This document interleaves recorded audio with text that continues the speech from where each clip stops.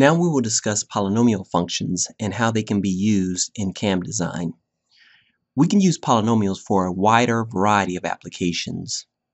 The general form of a polynomial is going to be as follows, where we have s, again, equal to our position of the follower, equal to c0 plus c1 times x plus c2 x squared plus c3 x cubed, and this pattern continues until we get to cn x to the n. These c's that we see in the position equation are determined by the motion requirements for our CAM design.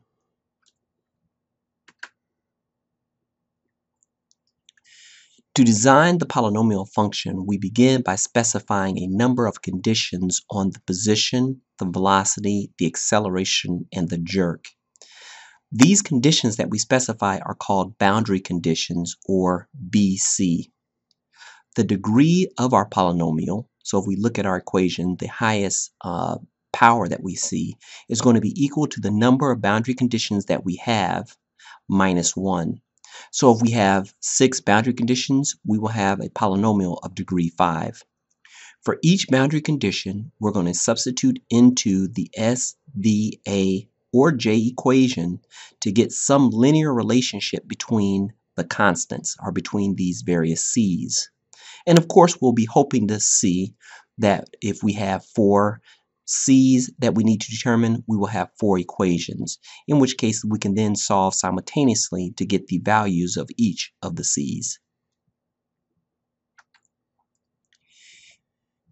We're going to begin by picking up an example that we started previously, where we're doing a single dwell polynomial CAM design.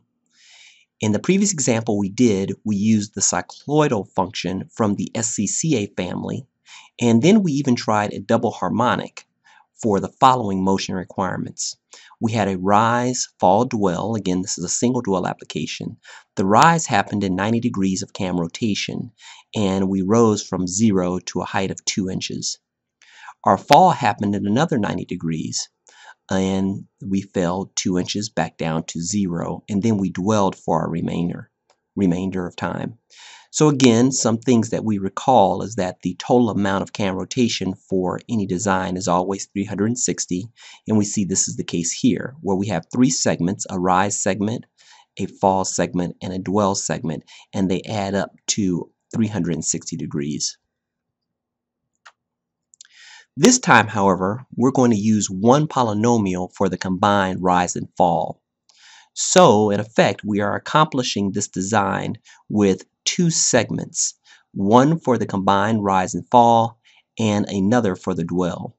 Now, we only need a polynomial for the rise and fall segments. We do not need a polynomial for the dwell, because for the dwell, no equation is necessary. We simply maintain the values at the end of the previous segment.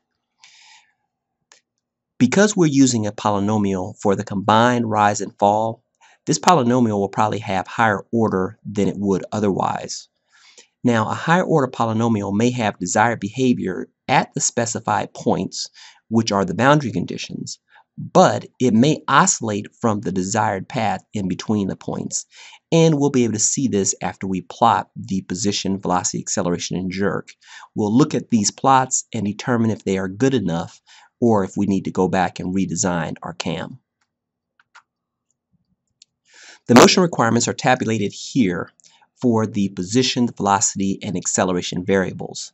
Again, beta in this particular design is equal to 180 because we're combining our rise and fall, and our height is equal to 2 inches. So at the beginning of our motion, theta is going to be equal to 0. We're at the bottom, or s is equal to 0, our velocity is equal to 0, and our acceleration is equal to 0. Halfway through, or beta divided by 2, which in this case would be 90 degrees, we should be at the top of our rise, finished with the rise, which means we're at a position s equal to 2, and again, h and 2 are equal in this case. And at the end of the fall, we are back down to s equals 0, velocity equals 0, and a equals 0, and we're ready to dwell. So we have 1, 2, 3, 4, 5, 6, 7 boundary conditions for this particular CAM design. Since we have 7 boundary conditions for the rise and fall, we will need a polynomial of degree 6. And so here we have our generic position equation where we have a degree of 6, meaning that 6 is the highest power that we see. So our position is equal to C0 plus C1x, but if we've replaced our x with theta over beta, plus C2 theta over beta squared, and so on until we get to C6 theta over beta to the 6. This is always how we begin when we're doing a polynomial CAM design. We start with this generic equation where it's always going to start at C0 and it's going to go as high as equal to our boundary conditions minus 1. In this case, we had 7 boundary conditions, so we go all the way up to 6. We will also need to differentiate this position equation to get our equations for velocity and acceleration. So again, we have our position equation shown here first, and our velocity is just a derivative of that. Now, in this particular case, we are differentiating our position equation with respect to theta. We're not differentiating with respect to time. And so if our position equation is given in terms of inches, then our velocity will not be inches per second, but it will be inches per radian or inches per degree. And the same is true with our acceleration function. Our acceleration function will be inches per radian squared or inches per degree squared. And so you see our resulting equation for velocity and for acceleration here. Now it's time to substitute in for the first 3 boundary conditions that we had in our table. So if we go back to our table, we had s equals 0, v equals 0, and a equals 0, all when theta is equal to 0. So we'll start here with this first row to solve for the first 3 constants that we have. So when theta is equal to 0, our s is equal to 0. And so if we go back to the s equation and we plug in 0 for s and also 0 for theta, we'll lose C1, C2, C3, C4, C5, and C6 because each of them is a function of theta, and we're setting theta equal to 0 at the start. That means that we found that C0 is equal to 0 because, again, remember our S was also equal to 0. We know that again from our table where it says that when theta is equal to 0, S must also be equal to 0.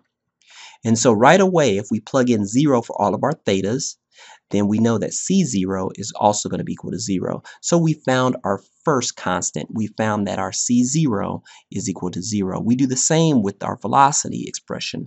So in our table, we see that when theta is equal to 0, our velocity should also be equal to 0. And so when we go to our velocity equation, we plug in 0 for v. We plug in 0 for each of our thetas. And what we find is that 0 is equal to 1 over beta times C1. If we multiply our beta across, we see again that C1 is equal to 0, and in similar fashion that C0 was equal to 0. So far we found 2 constants. We found that C0 and C1 are both equal to 0. We do the same thing with our acceleration expression. Again, going back to our table, when theta equals 0, our acceleration should also be equal to 0. And so we plug in 0 for all of our thetas. All of these go out. And we see that for a equal to 0, we have C2 equal to 0 also. So what we found is that C0, C1, and C2, our first 3 constants, are all equal to 0. And so C0, C1, and C2 are equal to 0. However, we still have C3, C4, C5, and C6 left to determine.